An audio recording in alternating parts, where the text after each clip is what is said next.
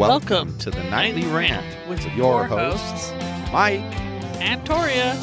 This is the show where we examine society from a sarcastic point of view. If you like insane conversations, this is definitely the show for you. Let's get into today's topic. YPN people, I don't know about you, but I love helping out a friend. That's why I want to shout out my friend Brian Little and his podcast, Your Favorite Blockhead. This is the only show that manages to weave together peanuts and MMA into one heck of an amazing podcast. You can find Your Favorite Blockhead wherever your favorite podcasts reside and at yourfavoriteblockhead.com. Do me a huge favor and listen to Brian's show. You'll be entertained and you'll help out a friend. Now, as I said, let's get into today's topic. Well, we both just had a great, fun time this weekend. I know I had a good time, but what the hell did you do? Well, I went with Alyssa and her friend, who I won't name because I don't really have her permission to name her, but Alyssa and her friend, and we went to see Coin at the Wiltern. Now, we had these tickets prior to the pandemic even being a thing. Wow. And then they reset the date, and then it got postponed again because of the pandemic. So double wow. It was pretty crazy. And, Alyssa wanted to be down close. So without us even knowing, we get there. We think it's an hour and a half early, and it's really 2.5 early. But that's okay, because within like 20 minutes of us being there, they go through with these wristbands. The first 250 people have access to the pit. Everyone else does not. And the reason for that is obviously so you're not like crammed in there. Like there was plenty of space. People were not like rubbing up against each other. Unless they wanted to, socially distance. They didn't rub against each other unless they wanted to, of course. Uh-huh. Boom, boom. Psh. Yes, that was a joke. Thank you. But we had a really good time. I have like these mixed emotions about this opening band because I have now listened to them on recording and I hear a different band. Are they so just I'm thinking live? That maybe what the problem is that they're just not very good live. You'll have to tell Mitchell that. Because the recorded version, it sounds fine to me. I'd probably have dug that if that's what it sounded like. But oh my God, it sounded so bad live. Alyssa had no idea that you would dislike the opener because she said they were so much like Coin that if you like Coin, you should like them. Yeah. But I get her point. She was so shocked. But I get her point now that I hear them on Spotify instead of live. The live to me was just terrible. And I mean, I truly believe that live shows are about a vibe. Mm-hmm. And you either pick the vibe up or you don't. Mm-hmm. And if you don't pick the vibe up, then you don't kind of enjoy that live show. And that's kind of what it was for me. I wasn't picking up the vibe. And that's because I'm going to tell you, I do pick up the vibe on the Spotify stuff. Really good. So that's why I was confused because, you know me, I go back and I think it through and I'll make adjustments, but I've done that, but I still don't think it was very good. And yet the recorded version it's banging. It's good. So I don't know. I wonder if you'd have enjoyed the recorded version more had you known what it was supposed to sound like when you went to the concert. You mean the live version more? No. Yes. Yes. Because going to the concert's not going to help me like the recorded version more. Well, it might. But yeah, you might be right. You might be right. Maybe that's what was necessary, was to get myself addicted to the music before I got there. Well, yeah, because then you enjoy it because you know all the words and all that good stuff. Yeah. Or at least 4 of the words. Yeah, that's true. And with me, it's probably going to be more like 4 of the words. Yeah. Unless there's a really good, catchy song, in which case I would know every word. Yeah. Even the little nuances that are thrown in there. So, yeah, that's me. I am crazy as crazy can be. Are you done now? Yeah. Talking about your concert? Tell us what happened with you, because you also had fun with a different child. Well, Mitchell and I drove all the way to the Forum The Mitch. to see Lany on Saturday night. Yeah, I like Lany. Do you? I do. You kind of go back and forth on liking Lany or not. Yeah. You would like them more if you went to their concert, I think. They're one of those bands. Interesting. Because, you know why I'm back and forth on that, though? It's just one reason. I keep getting directed to what's the best song, and I realized it when you said what you just said just now. That's the first time I've realized it. What I have to do with them is experience it my way. Go and listen on Spotify. They have their set list from the current tour as a playlist. All right. Those are the songs they think their fans want to hear most. Mixed with what they most want to play, yes. Right. So maybe that will give you the best version. Interesting. Also, I will definitely do that, because what I'm trying to say, though, is even that kind of thing is another person influencing me to, go listen to this. Yours makes sense. Not arguing that at all. Mm-hmm. But I think at some point I need to take a step back and just experience their music as I experience their music. Well, that's why I mean? That's why I made the suggestion of the set list, because you can experience their music in an order that they wanted to present it to you. Maybe you'll get the message from them. Yeah, that's a good... If you're going to get it, I think you'll get it there. That's why I said that despite not wanting to be influenced by someone else, and that is being influenced by you, your reasoning makes a lot of sense. And your reasoning isn't I'm going to convince you. It's more of this is how you're going to find out the truth. And I like that. That's who wouldn't want the approach to reveal the truth? Right. So anyway, their concert was fun. There was lots of interesting people watching. Both of their openers are pretty good, though I can't remember what either of their names are. And they were pretty fantastic. I mean, pre-going to Zed concert, I only liked maybe 2 or 3 of their songs. And I'd heard all of them because I listened to them when Mitchell said I should listen to them. I didn't love it, but then seeing him in concert, it's got some love now. That's interesting. So, charismatic performer. Yeah. Well, and he took time in the middle of the show to thank every one of the band members and say why they were so important to him. And he took time during the show to thank all these other people who were important to him. I'll tell you what. And I thought it was nice. I'll tell you what.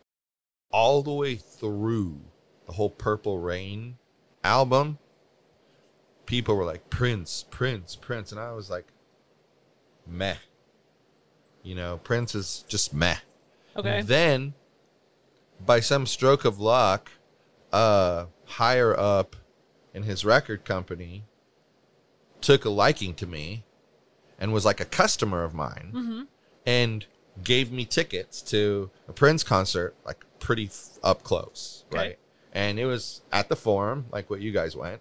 But then, and they didn't have the general admission in the middle. There were seats that you paid a lot of money for. Wow. We were 3rd row back for Prince, right there. Ooh. In seats. Well, I'm going to tell you what. I had heard every one of those albums at least 5 times and was just meh.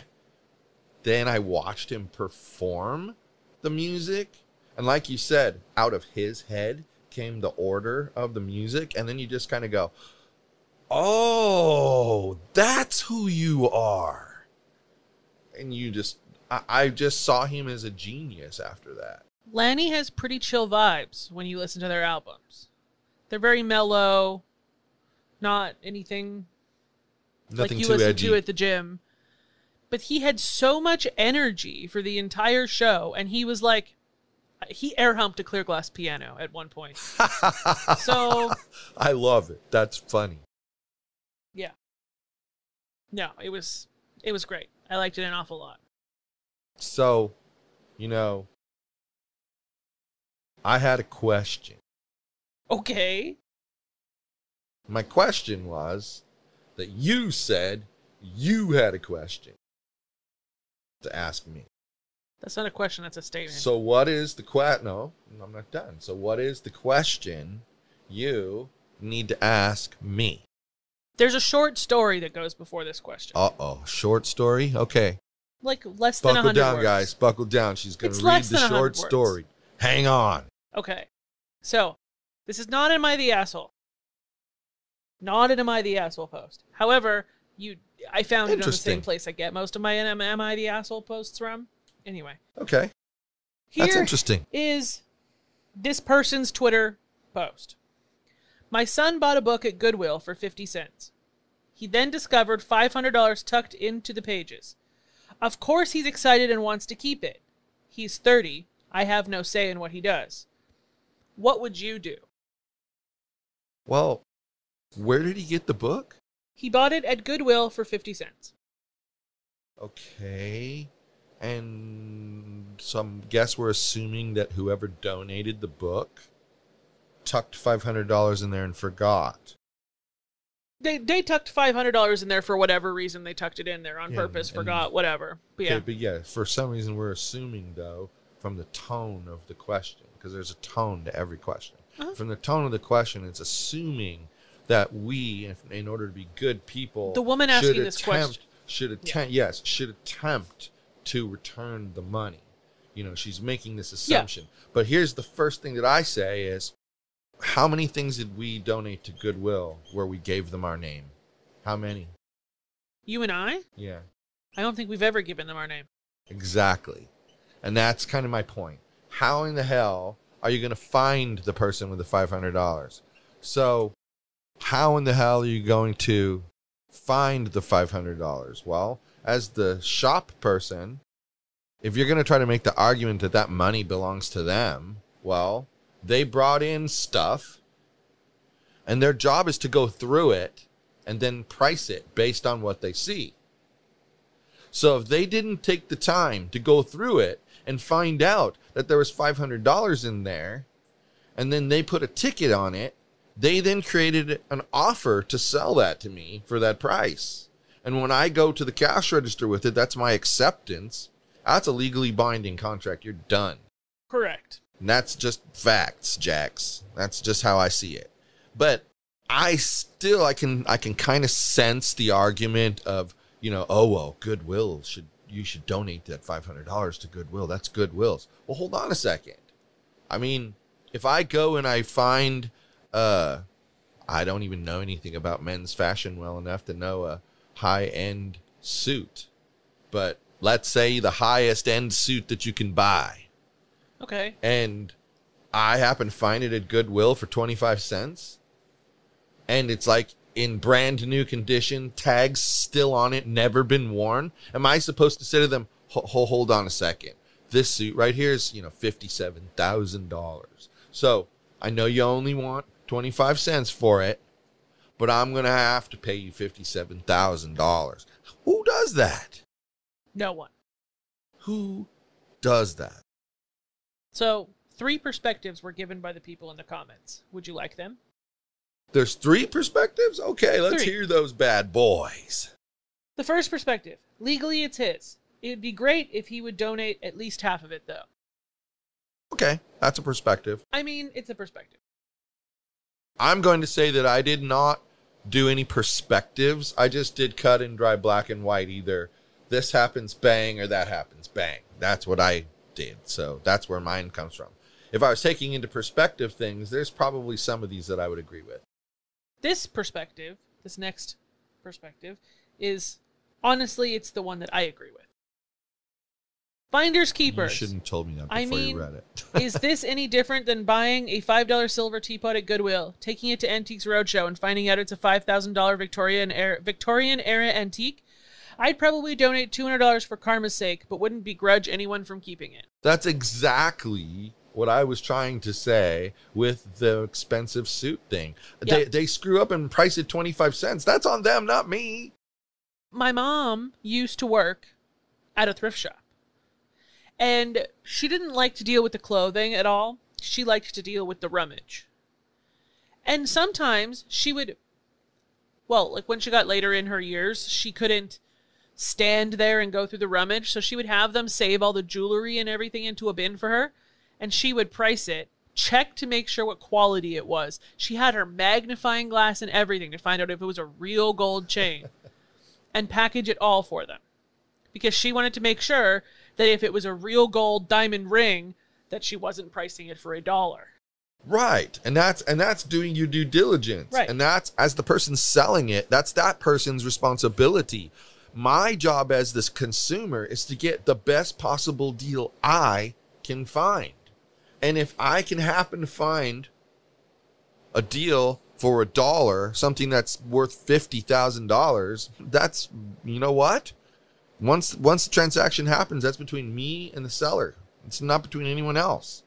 And I'm allowed to do that. I'm allowed to take advantage of that. So I think if that's the perspective you agree with, I think that's the perspective I kind of agree with too, because that's why I made the point about the suit. That's 100% why. It's just to say, finders keepers, man. I got lucky and got a brand new suit for 25 cents. Yeah, buddy. What's the other? Now that's one perspective. That one perspective was to split it 50-50. What's the third perspective? I love the 50-50 one. That's interesting. A sorry comment on the state of our public ethics. The purchase was a contract. I'll give you a book, not plus 500 cash. Clearly a mistake. Don't take advantage of other people's mistakes. Not a hard concept. I feel like AOC wrote this post. Yeah. Yeah. Yeah. You know, yeah. I'm sorry, people, but you don't get to tell people what to be upset about and what not to be upset about and what level of upset to be. They get to do that on their own. And honestly, anything other than that is disingenuous. And for those of you who are a little slow, disingenuous, it means, fake, not real. Okay? All right. So think about that. Rehearsed answers are disingenuous. Hint, fake, not real. Close hint. End of story. So that's where I come from on that perspective. I think that perspective is laughable. I mean, if I buy a wallet at a secondhand store and it has a quarter in it, do I need to go ahead and return that quarter back to the secondhand store? Where do you draw the line?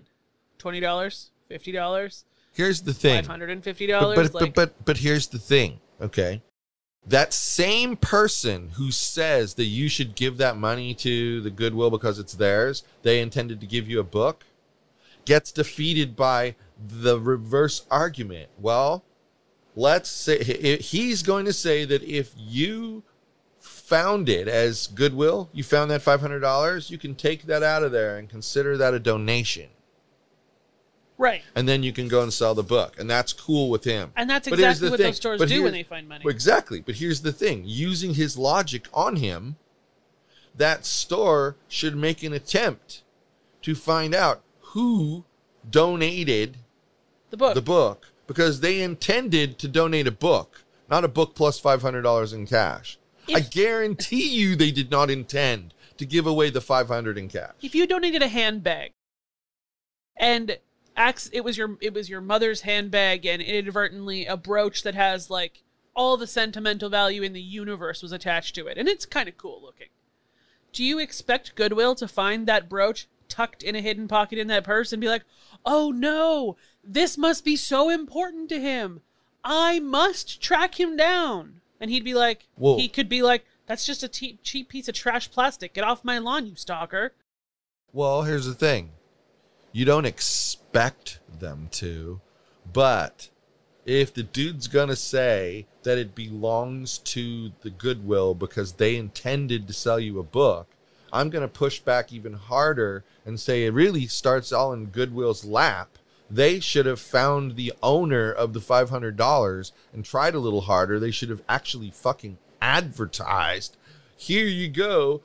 Someone came and brought this in and there was something special on the inside. If that was you, let us know and describe what it is. And guess what? No one in hell except the person who did it is going to know that there was $500 in cash in that book. So that person will call and now you can be like, oh, thank God. Here's your $500 back. You didn't intend to donate that. That's that guy's scenario. But yet he's okay with them not doing that. Yeah. I can't stand inconsistent people. So don't be inconsistent. So those are the 3 points of view? Recap what they were. Split it 50-50, right? Yes. But they also said legally it belongs to the son. So right. they are but they fully would hope aware. they would hope that they split it 50-50. Because it would be the nice thing to do. Be like, I found some extra money in this book. I wanted to come donate it to your charitable organization. It's a nice. You know thing what? to In do. reality, that's probably what I would do. Right. Now that I think about it, that's probably what I would do. But in saying what I would do, like I've said many, many times, doesn't mean that's what you should do. But what I do think people should do is use the standard like this. Simple standard. The second one was that finders keepers, losers weepers. Right, and that one I agree with. That's the one that I say you need to use the standard of. Well, Because it's not fair to the person to be like, oh, well, you should return it back to them. Because then I could turn it around on the person in the middle and say that you should go back and find it back to the other person. It's finders keepers. Right. If you follow that rule, let's show you how it's consistent. If you follow that rule, Bree brings something to you, your Goodwill. She brings it to you. Well, two scenarios. You find it and you keep it, right? Nobody seems to have a problem with that.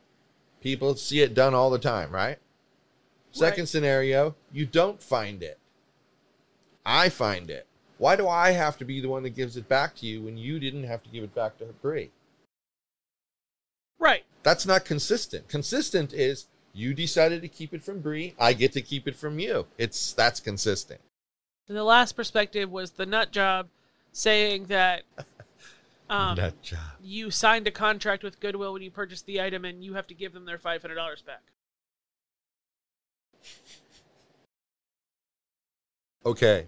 The simplest argument against that, though, like in reality, is where in the receipt does it say book Plus 500. parentheses no extra items are inside of book, close parentheses. Right. Where does it say that? It doesn't say that. It just says book. It doesn't mention anything about the inside. So you can't act as though they intended to take the $500 away and didn't take it away. You can't do that because they did not. Had they intended that, they would have put in there minus anything else found inside of the book. That belongs to us. Correct. But then do that. So now that we've beat this to death, I think Is it dead? I think it's pretty fantastic that you, on your own, on the spot, P.S. people, he did not hear this question before. I've been teasing him with it for like 2 weeks, actually. Yep. On the spot, came up with all three of the viewpoints, except the crazy one. And I know you came up with that viewpoint too. You just didn't say it. Yeah, well, yeah. I mean, yeah, I did think of it, but it was crazy. So I was like, no, I'm dismissing the crazy people. Sorry, I just do. Right. But no, it's interesting because that's why I didn't think there were three perspectives. I thought there was only two because I took the crazy one and threw it out. I had no idea you were going to use the crazy one as one of the perspectives. But in all intents and purposes, it's a perspective, so it should be out there. Yep. It's interesting, though, the final conclusion that we both came to was the same. Right. Maybe for slightly different reasons, but ultimately, that's what happens with us a lot. We come at things from a slightly different angle than the other person, and then kabam! Correct. Problem solved. Anyway. So, now that I've read the three perspectives of the internet, shared my perspective, mocked aggressively another perspective, and Mike shared all of his perspectives with us as well. My schizophrenia. You have to tell me what? With my schizophrenia. Yeah. Anyway, I think everybody listening should tell us what their perspective on it is, because I really want to know what the overall of society thinks is right in this situation. I'm not going to change how I feel about it, but I want to know. I might change how I feel. That's cool. You're allowed. You know, I have an open mind on things. So, believe it or not, I actually do. And then people will say to me, well, if you would really change your viewpoint, if someone gave you a good argument to change your viewpoint, why haven't you ever changed your viewpoint? The answer's obvious. You can't see the answer? No, I'm asking you. Why? You can't see the answer. Really. You can't see the answer. The answer is because no one's ever given me a good argument to make me change my viewpoint. It's a simple answer. Right. Somehow, because I haven't changed my viewpoint, I'm stubborn and I'm stuck in my ways. No, you got to convince me, man. I don't just follow you like a sheep and go, bah, bah. No, that was a good one. That was a good one. Yeah, that was a good one. You got that little echo going there. That was good. That little stutter. That was great. I like it. So you know what? This is making me tired. Well, on that sheeply note, good night, everyone. Hasta la bye-bye, sheeple. Thank you for listening to the Nightly Rant. If you enjoyed the show, please give us a 5-star rating on Apple Podcasts or Google Play. If you didn't enjoy the show, please just ignore that previous request for a rating. This has been a Yogi's Podcast Network production.